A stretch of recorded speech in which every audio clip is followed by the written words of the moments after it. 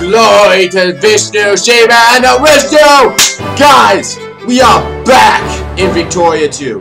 And I'd like to say that this is not just we are normally back in Victoria 2, but we are really back in Victoria 2 because I am now playing with my new computer, and I have to admit, I've already seen a drastic improvement with this than over my last game and over the last thing. So, yeah, I'm so happy to be in this game, like seriously. It's running so much more smoothly. I can go in and out, I can go all the way down, I can go all the way out, and there's not much problems. I'm enjoying it so thoroughly. Dang, literally guys, I am so happy to be in this now. It's so exciting. The downside though to this is that I did lose a lot of my last episode's progress, so I had to quickly go fight from a nearby save of 1 year, and then just like, you know, reconquer it. I actually did it much quicker than my last time because I realized I could actually get the war goal. But anyways guys, it's time to begin. We have this new crisis that's developing.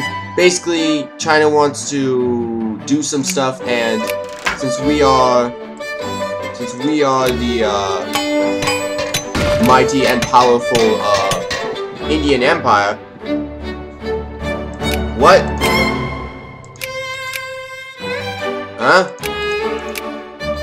Okay, it seems like, wow, I think Gunzai just gave up. Wow, I didn't even get to defend. Like, I was hoping that this would become a gigantic crisis so that I could use it to go attack Britain, but so I could go free some of these guys, but wow. Huh. That was kind of anticlimactic, if I must be honest. I was expecting blood, guts, and war. Weren't you guys? Yeah, I was definitely expecting guts and 1, 2, 3, 4. Yeah, so you guys, you can see I'm a little bit back a ways. I'm definitely still doing all of this kind of stuff. Shit, there we go. But I'm remembering how I do a lot of these controls, and let me just say this right now, boy, it's hard playing a lot of different games. Like right now, I have a lot of different games I play, so if any of you guys are going to be complaining about, like, I want this or I want that, just be patient. I do have a social, well, not really social, I do have a life outside of YouTube. It's called school. And let me just say, that life takes up enough of this. An anti-colonial league. Denounce the league. Of course I'm gonna keep my colonies. This is an outrage! Really, China? Yeah, that was the event we had last time. We just were like, yeah, we're gonna destroy China. So anyways, what I'm thinking I'm gonna do, guys, is, ooh, the Philippines, they look right for conquest. No. But what I think I'm gonna do, honestly, like, legitly, honestly, is I'm gonna try to take on Denam.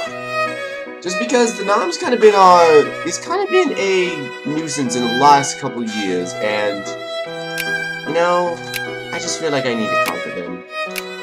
So, wait, I don't think we can do it for a little bit though. I have a true stomach, don't I? Yep, until 1922. So wait until next year, guys. We have 1 year apiece. That'll give me good enough time to start preparing more of my soldiers for the up-and-coming upgrade.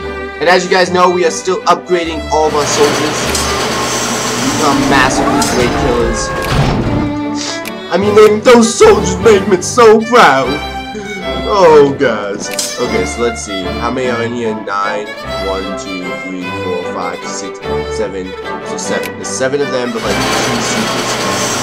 Yeah, that's what I'm doing. We're basically just like recruiting. Kind of taking it easy right now, actually. This is like one of our most peaceful areas. Look at that, guys. Like, seriously, we're actually on full speed, and it actually goes full speed. That means I can actually start managing my economy instead of like having to like, oh my goodness, back in the old days, guys, when things was fine. But anyways, I'm having really bad trouble with some of these things. The steamer shipyard, I think I'm gonna close down because that isn't helping us. And the music just got all quiet, which means something either harmoniously bad happened, or yeah, we're gonna have to start de-supporting some of these things because we can't. Yeah, this is not making us any money, so let's just de-support it. I mean, there are certain things that we can support, but we cannot support all these things that are costing us more than $100. If it's costing us more than $100, I think it's not worth it. We can basically say we have to take it over. So, a place in the sun. Okay. Okay, our nation is one of the most prestigious great powers on earth, from Calcutta, or whatever. Just give me prestige. Sometimes the events are a little bit stupid. Okay, United Provinces, alright, that's the next part. United Provinces, you fail. Right. Basically, all of our I'm just trying to get all of our factories. If they're making mistakes over 100, I don't think it should be allowed anymore. So that's what I'm doing. I'm collapsing some of these like really poorly made ones that are costing us a lot. So yeah.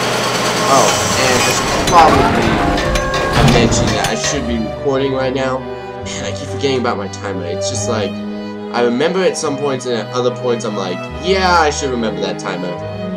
So you guys might get a slightly longer episode or slightly shorter episode, depending on how long this beginning clip was. And now we just inherited Jasmine as a core. Oh my goodness, this is just... I seriously swear, this is like the best exploitive thing I've ever done in this game. Like, there is, without a doubt, nothing else that equivalates to this. And, oh, we're also building massive railroads. Holy shoot, that has a massive railroad system. Then we increase that. We build more massive railroads. Yeah, we are just the bomb with the railroads. Okay, back to this. So our army is probably the most powerful army on the world. No one can even fight us, not even Britain, because most of their army is all the way either over in the colonies or somewhere else. Social reform selected? No, I don't want to give social reforms. I'm seriously trying to go for a completely hold out gun-ho. I'm not giving anyone anything. I do want to kind of switch over to the fascist party though. Because like I said in earlier episodes, I did want to, in my ultimate goal, I did want India to be fascist. Not because I necessarily approve of the fascist party, don't call me a fascist lover or anything like that. It's just because that the fascist party is honestly, gonna be blunt, is honestly the best party in the game. Okay, without a doubt. They have the most freedom, they have the most liberty, they have the most... Okay, that's a little bit too many units. 1, 2, 3. They are honestly what really drives the game. I mean, you can do almost anything as a fascist, just as you would do in a regular game. So, you know, it's honestly not unhistorically accurate, because the fascists did have a lot of freedom to do a lot. They could basically change their views at any point in time, or they could say they want slavery or they don't want slavery, just depending on what their mood is. So it's not completely inaccurate, which is why I like it. And we'll keep building more soldiers, which is good. We just got higher tax efficiency. Well, actually, we don't really need to get any more city administration rights, honestly. We're basically good there. We need to get some more historical landmarks. And our economy is now bustling again. With the fact that I deleted some of these more high-costing... Yeah, you see, now I can actually deal... I can deal with the rest of these. The rest of these subsidizers are not that bad, but those beginning ones are just terrible. And our armies are just like spreading out on the frontier. Oh, gosh. You know, India is like in the most stable position. Way to ruin my fun. It just had to happen, didn't it? I was about to say India was in the most stable position we've ever been in. Rebellions happened. Oh my goodness, what happened to all my men? Did they join these guys? Dang it. That's what happens when you have radical people in your country. That we don't allow freedom or freedom of speech at all. They rebel. You know, it's just a proven fact. Okay, but anyways, we can now start fabricating claims onto these guys. Add the sphere protector. Can I make a puppet? Yes, I can make this a puppet. Do I want to make one puppet? I could just establish a protectorate. But I might want a puppet. Let's see, the average military score is 25. What's Brunei's? 9. Okay, you're my puppet. After seeing my own vassal, I gotta say you are my puppet. And apparently I'm getting more and more disconnected, and I got all that infamy. And everyone, we know how to solve this problem, don't we?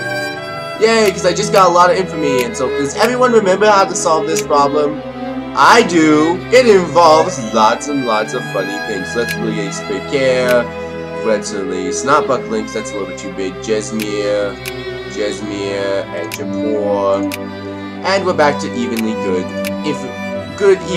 infamy. Like, you know, I honestly thought before this India was probably one of the most hardest campaigns to ever unite. Oh my goodness, I now think it's the best campaign once you actually unite everyone. Because this is just, honestly, let's be honest here, guys. We are having extreme amounts of fun. Just like, this is one of those loopholes in the game that they never thought of. And you know what? I don't really care if I'm exploiting this to much degrading because it's not a cheat. It's not a cheat, guys. Because 1, 2, 3, 4, 5, 6. Okay, so it's 6 in this one.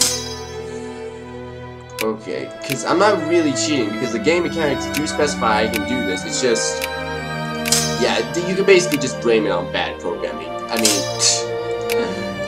if the game honestly has this to begin with, they obviously didn't program the game very well. Which is just this has been my kind of theory, is that I don't think they really works. In all the Paradox games that they've done, I think they've spent the least amount on Victoria 2. Which is sad to say because I love this game so much. And I defend this game with honor and praise because it is my favorite game. This is my favorite strategic game. Victoria 2, the era of colonialization, the era of massive cool stuff happening, you know, great, you know, unseemingly important people like the Chinese becoming some great and utterly powerful people. You know, changes in the West that revolve around, you know, completely altering lifestyles, you know, the 1, 2, 3, 4, 5, you know, like, the influence of the Western powers over the world. There's just so much. There's just so much. And all these guys, they should come back to me unless I accidentally... Oh, shoot, I forgot to get a region. Ooh, wait, no, I still got a region right here. So, yeah, that's still mine. But yeah, you know what I mean, guys? You know, you build everything, you conquer everything, and you have so much happening, so many good stuff. This 100 years, it may be short and brief, but it feels so compacted, it feels so much energy, it feels so much stuff. The problem is that I just don't think Paradox handled it very well. They didn't really know how to deal with the AI, or the revolutionaries, or the nationalist, you know, rebels that would soon spawn in the nation.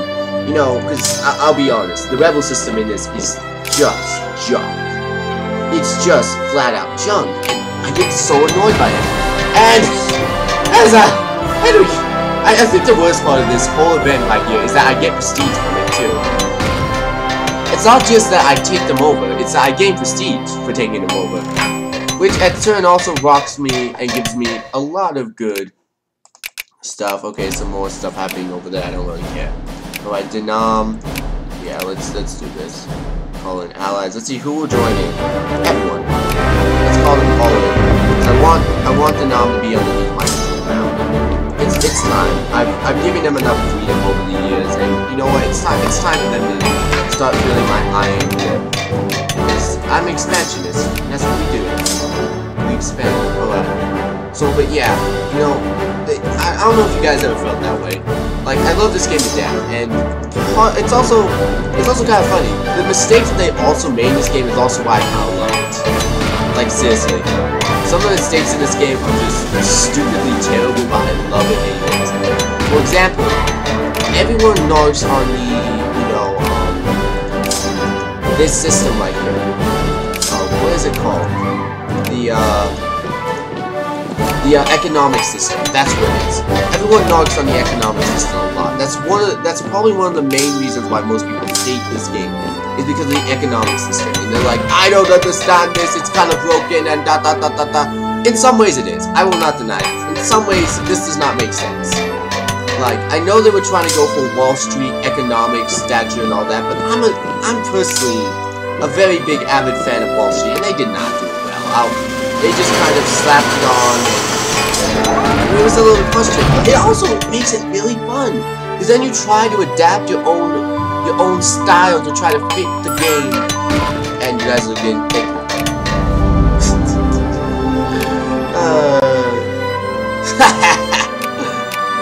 Now I have control over lower, and upper. These guys have all fallen to me. It's beautiful, guys. That's all I gotta say. Okay, I'm gonna move you guys back. And move you guys back. And move you guys back. But yeah, you know, I may be just spewing out knowledge, and people may not think this way as me. Because I know my fan base is very diversified people. Because I've had fan bases. I've had people that have stayed with me since I was originally doing Minecraft. I've had people that stayed with me from when I was doing my Kaiserrack series. I've other people to just come along when they just did Victoria 2. Or, you know, I'm hopefully going to get some people when I do 4 and Victoria 2. You know, it's all this very diversified strategic gaming. You know, presents a very much interesting feel, guys. And I really should have tested the audio before I did this, because now I'm worried that this might be a little bit too loud. So give me 1 second.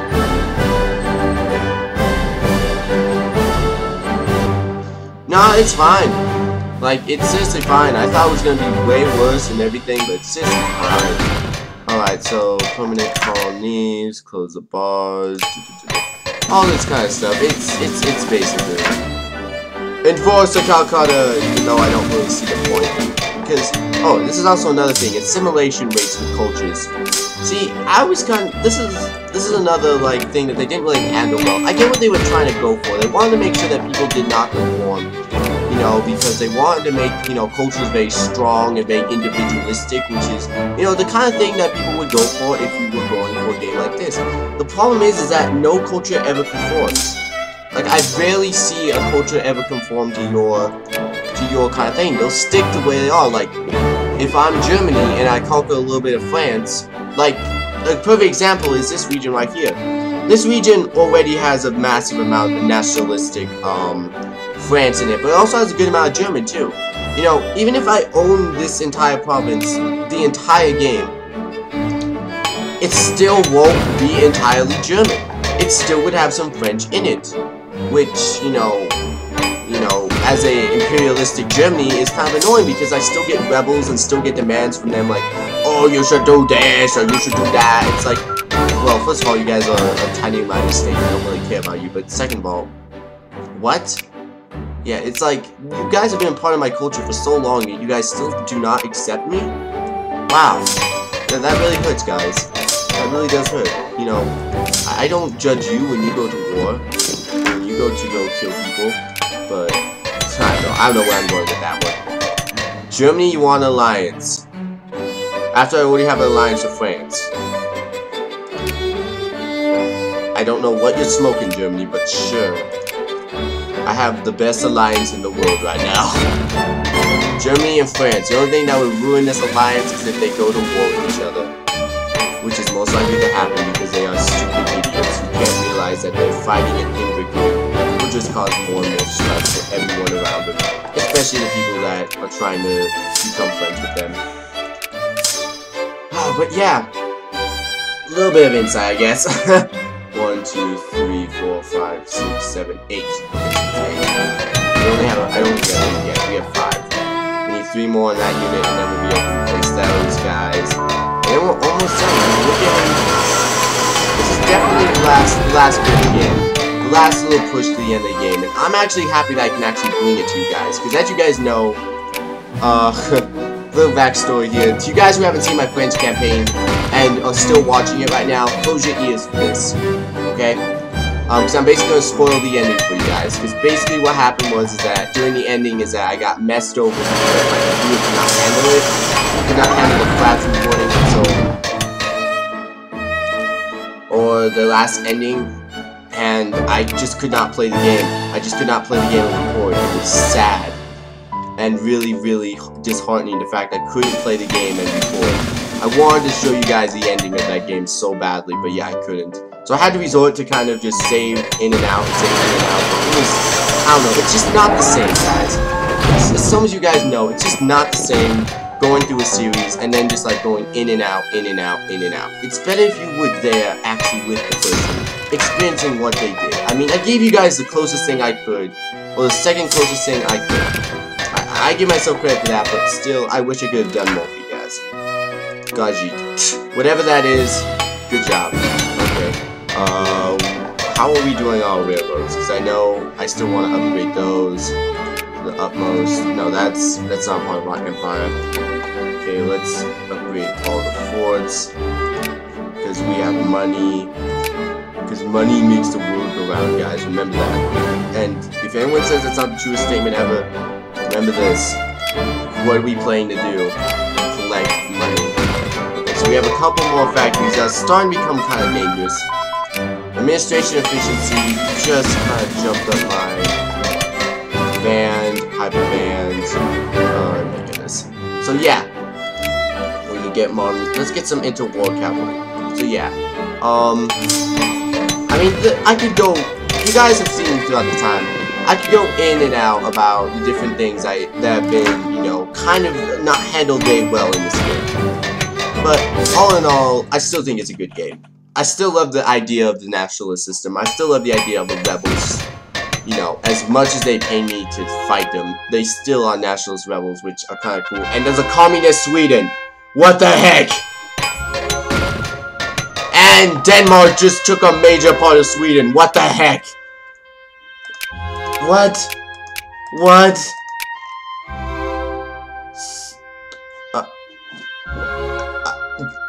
What? Okay. So, like I said, there's always something that happens in the Balkans. It's just something. I don't know why. The Balkans is always like a high place where almost something weird happening every single time. Also, this is also pretty weird. Germany is not defending its colonies, which is kind of good. Maybe they will all break off and actually become their own independent nations. Wouldn't it be nice to see some independent African nations? Not gonna comment. This isn't okay. So we have some kind of fight going on, and one of you guys, since I'm in a pretty stable position right now, I think this is gonna be one of the first fights I've joined in. Oh, never mind. I was about to say, and this is gonna be the first fight I'm gonna join in for a very long time. But the problem is that I don't really want to fight France, and I don't really fight my two allies, Germany. Unless I know what side are you guys gonna join? You guys are gonna join the French side. What side are you guys gonna join? The German side, I'm guessing? No, they will join the French side. So I would be against Russia, which that would not be worth it. Because if I was going to fight this, I want to make sure I fight against England. Because England is where I really want to get this conflict with. And let's do it. Oh my goodness, I love this. I love this event. Just so much. It's so okay. So I got 7. Let's divide these guys up. Okay, 8. Let's destroy these guys. Send them over here. I mean, we're about keeping the same amount of army, but I don't really need to make a bigger army than this. I have a big enough army. Okay, we need one more unit if we could in that army. But I don't think I'm going to be able to spawn a little bit more because my economy's still kind of covering. Though it's doing a lot better than it used to. Speaking of which, it's time for massively cool upgrade run. Oh my goodness, that's why I use so much money.